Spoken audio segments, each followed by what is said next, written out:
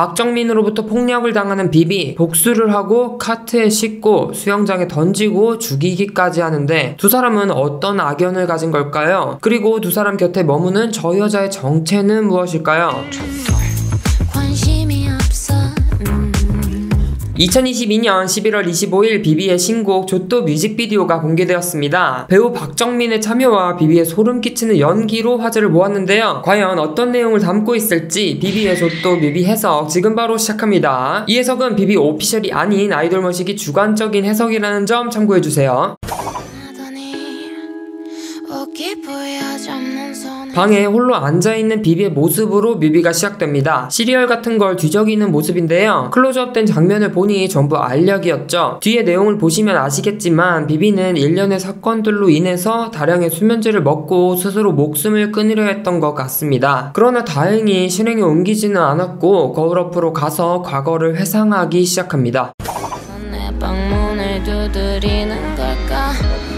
박정민이 등장하는 이 씬부터 비비의 과거 회상으로 추측되는데요. 박정민이 비비의 목을 조르고 폭력을 행사하는 모습입니다. 비비는 반항해보려 했지만 속수무책으로 당하고 있네요. 그러나 힘겹게 칼을 집어든 후부터는 상황이 역전되는데요. 오히려 박정민을 제압하여 자기 마음대로 휘두르는 모습이었죠. 그런데 이때 이상한 점이 발견됩니다. 박정민의 오른손에 수갑이 채워져 있고 그 수갑은 의문의 여인에게 연결되어 있는데요. 앞선 장면들을 보시면 박정민의 오른손에는 수갑이 없었거든요. 그런데 갑자기 나타난 여성과 수갑은 과연 무엇일까요? 가사를 잠시 살펴보겠습니다. 뒤도 돌아보지 않고 떠나더니 옷깃 부여잡는 손을 쳐내더니 미련 한 톨 없는 눈으로 날 똑바로 쳐다보곤 웃으면서 뒤를 돌더니 어떤 대단한 걸 바랬길래 어떤 눈부신 걸 만났길래 걸레짝이 된 네 몸과 마음을 가지고선 내 방문을 두드리는 걸까? 전 연인이었던 듯한 비비와 박정민. 박정민은 매몰차게 비비를 떠나버렸지만 어느 날 그녀의 방문을 두드리며 찾아옵니다. 그리고 그 후에 일어났던 일이 방금 보았던 데이트 폭력의 현장이 아닐까 싶네요. 가사를 조금 더 보면요. 왜 난 조금 더 알지 못했을까? 네가 떠나야만 했던 이유를. 아직도 방황하고 있다면 다시 내게 돌아오지 마. 처음에는 떠났던 이유를 몰랐지만 이제는 알게 되었습니다. 그리고 방황하고 있다면 다시 내게 돌아오지 마 라는 가사를 보니 떠났던 이유는 다른 여자를 만나기 위해서였던 것 같네요. 그리고 그 여자가 바로 수갑을 찬 이 여성입니다. 저는 비비의 과거 회상에 비비의 상상이 섞여 있다고 생각하는데요. 수갑이 없던 씬들은 비비가 정말로 당했던 과거를 생각하는 장면이고요. 수갑이 있는 씬부터는 비비의 상상인 것이죠. 그렇다면 이번 해석에서 가장 중요한 부분입니다. 저 여자와 박정민이 수갑으로 묶인 이유는 무엇일까요? 가사를 통해서 추측해 보았습니다. 매몰차게 비비를 떠났던 박정민이지만 걸레짝이 된 몸과 마음으로 다시 비비에게 찾아왔습니다. 그러나 아직 방황하고 있는 모습 때문에 비비는 자신에게 오지 말라고 하고 있네요. 이렇게 비비를 다시 찾아왔지만 저 여자에 대한 미련을 떨치지 못한 박정민의 심리 상태를 수갑을 통해 표현했다고 생각합니다. 지금까지 재밌게 보셨다면 좋아요 버튼 꾹 눌러주세요.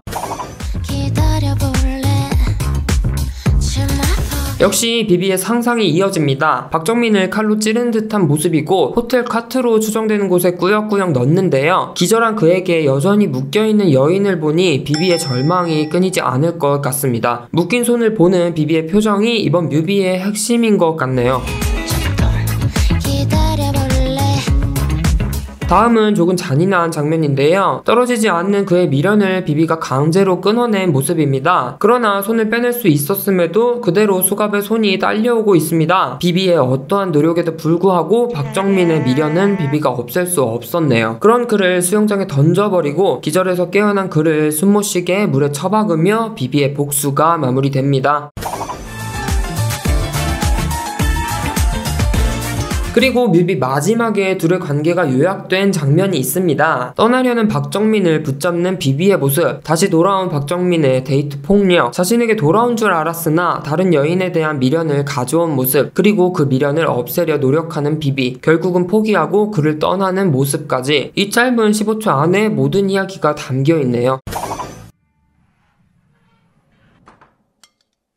비비가 호텔방 문을 열고 나가며 과거 회상과 상상이 마무리됩니다. 그리고 다시 현실로 돌아와 숟가락을 떨어뜨리며 뮤비가 끝이 납니다. 그런데 상상 속 방의 모습과 현실 속 방의 모습이 같아 보이거든요. 자신이 데이트 폭력을 당했던 그 호텔방에서 극심한 배신감과 충격 그리고 우울증 때문에 목숨을 포기하려 했던 비비이지만 죽기 직전에 주마등이 스쳐 지나간다고 하잖아요. 지난 과거들을 회상했고 자신의 마음속에서 완전히 그를 죽였고 데이트 폭력을 당했던 그 호텔방을 떠나가며 자신의 마음을 다잡고 정리하는 모습입니다. 숟가락을 떨어뜨리는 결말을 보니 다행히 목숨을 포기하지 않고 삶에 대한 의지를 되찾지 않을까 싶네요. 그리고 마지막 장면, 거울 속 비비는 죽으려 했던 비비이고 거울 밖 비비는 상상 속 비비인데요. 죽으려 했던 비비가 거울에만 있는 상상이 되고 그를 잊는데 성공한 비비가 거울 밖 현실이 되었습니다. 자신의 아픔을 잘 이겨낸 어떻게 보면 해피엔딩이라고 할 수 있는 결말입니다.